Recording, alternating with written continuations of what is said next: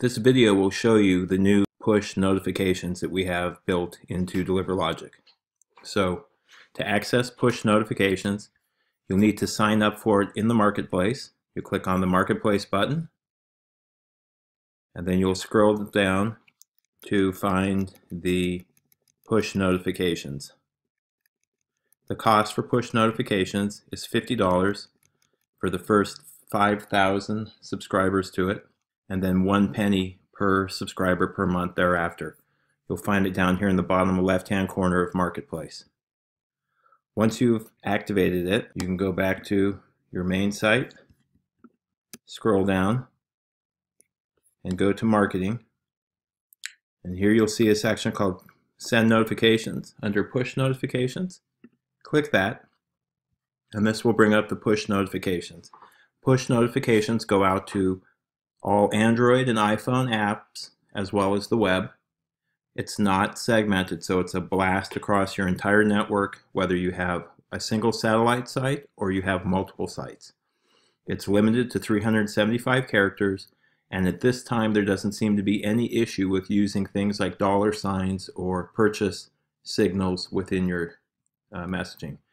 You can choose to create your title,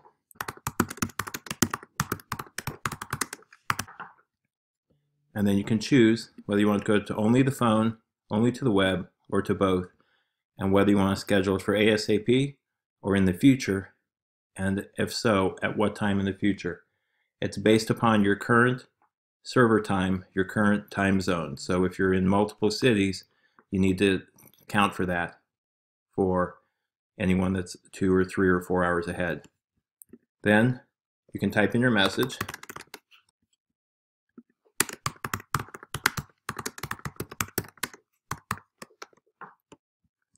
If you are sending to the web, you're going to want to put in your URL for your website. Don't forget the S in the HTTPS. And then once you're done, you'll create notification. I'm going to set this one to go out today, Tuesday, at 1 p.m.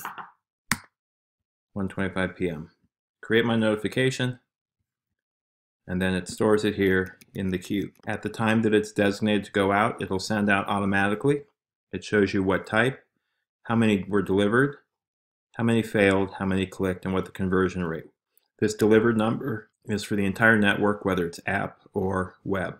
You can also go in here and click on Action and choose to cancel or resend a message if you'd like. Remember that you can send out as many messages per month as you want, and it's all included in that $50 for the first 5,000 and 1 penny per user thereafter per month. So it's not like SMS that gets billed out on a per use basis. And that's it. Concludes this video. Thank you.